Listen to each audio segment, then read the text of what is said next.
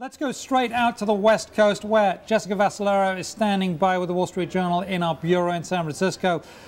Jessica, Apple making a big hire to run its retail operations. The man who previously ran, or is still running, I guess, Dixons in the UK. Explain what Dixons is.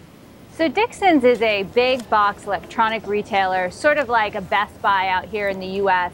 It has multiple brands, sells everything from sort of washing machines to computers.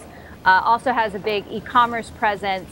You know, a company that is in many ways very different from Apple, which obviously we know has a very select number of products, very sort of cookie cutter or standard stores. But it's a big move and a hole that Apple's been looking to fill in their executive ranks for a long time now. Jessica, I'm curious, we all know that on a square footage basis, Apple is probably the most successful retailer in the world, and a lot of that credit goes to the prior head, Ron Johnson.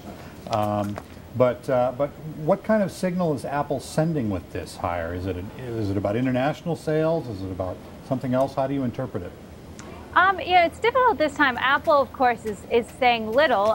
They are saying, in a press release, they highlighted sort of John Browit's, the new CEO's, sort of experience around customer service. And that is something that Apple has emphasized a lot. Its stores are known for sort of rethinking customer service with their Genius bars.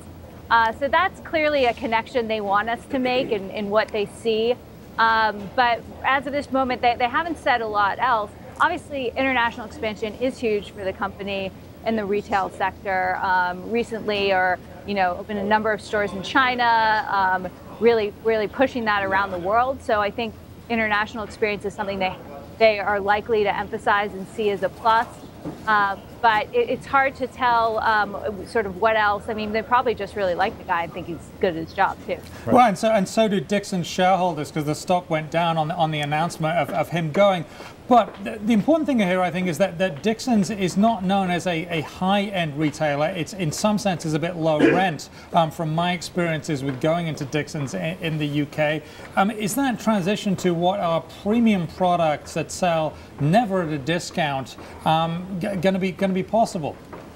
I think that's the big question. I mean, Apple has always said, and Ron Johnson, its previous chief of retail, who's now running JCPenney, has said that the stores are about the experience. And the reason that Apple stores are so successful, sure, they sell all these cool gadgets, but you can get those online. You can actually get those at Best Buy. So Apple has always said the reasons its stores have clicked is sort of the experience they create, not so much the products.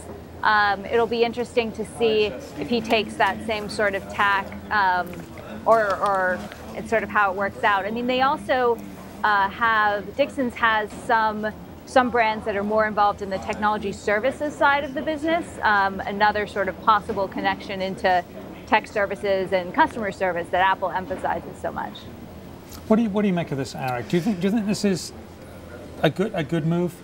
Well, clearly, I mean, the Dixons is a successful brand in Europe, and I think Apple's got an important mission, particularly in China.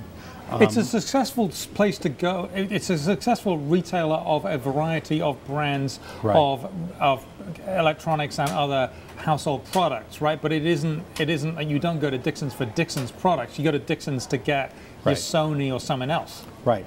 And if this guy can work on the experience, and the experience is one that's always kind of evolving. You see every so often that Apple will rejigger its stores, re-architect them a little bit. You'll see different things. You see more room devoted to specific Apple products. Third-party products are kind of getting marginalized more. I'm beginning to hear from people. And so that's one thing. But I think Apple has its job one right now is really attacking China. I think that's really where it's at right now. And the demand in China is so high that I don't think Apple could open a store a day for the next month, or a store a month, for the rest of the year, and still meet the demand over there, the way the iPhone is going. That's an interesting point, Jessica. China's key, but as we know, Apple doesn't necessarily have to open the stores because other people are faking them and opening them themselves, so that cuts back on the cost quite a bit. But no, to a serious point, though, is this guy going to be able to really push the brand in China, do you think?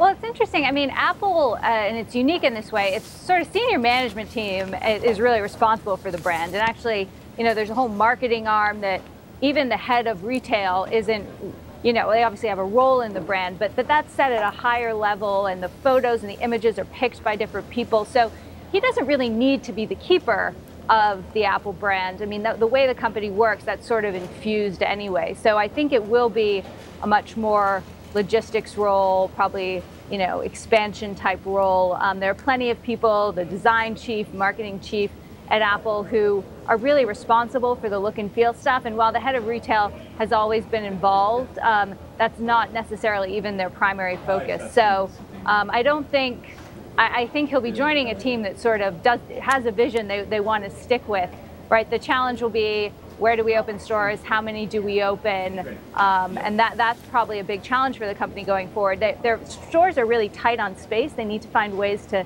make bigger stores. That's probably part of, you know, what his focus will be in the future. Well.